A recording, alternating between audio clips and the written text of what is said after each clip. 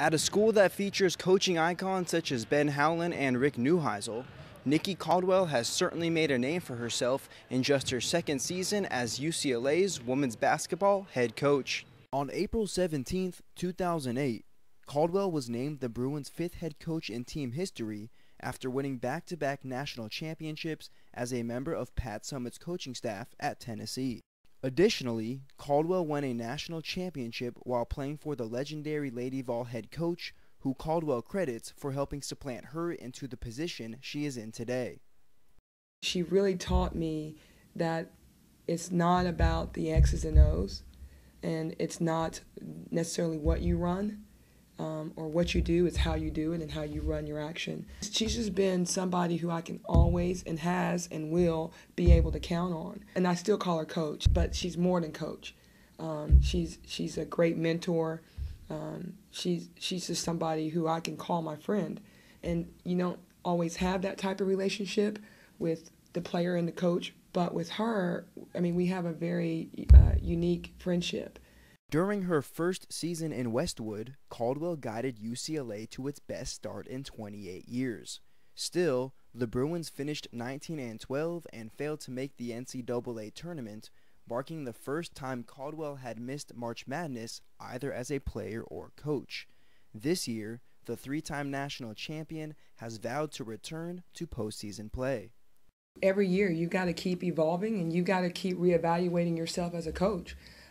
We evaluate our players, we critique them, so I critiqued myself, my staff.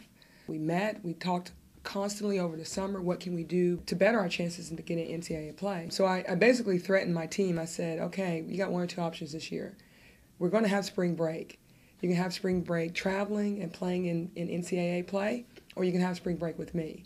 The Bruins have certainly answered this season's bell, tying a school record with 15 Pac-10 regular season wins, notching victories in 14 of their last 16 games, and finishing second in both the Pac-10 regular season and conference tournament.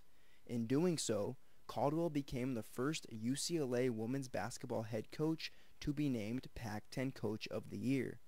The journey that we've taken to get to 15-3 has been unbelievable. You know, we've had our ups and downs. It's been a joyful ride, and I'm just enjoying the journey of it all. This group, you know, they've just been very committed, and they've been disciplined. And when you've got those two, you know, their love for the game, and you've got those two cornerstones working for you, you know, great things will happen for you.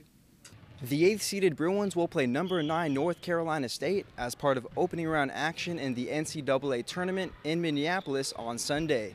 And although Caldwell wants her team to enjoy the travel experience that comes with playing in the tournament, she told me that once the ball is thrown up on Sunday, the fun and games are over.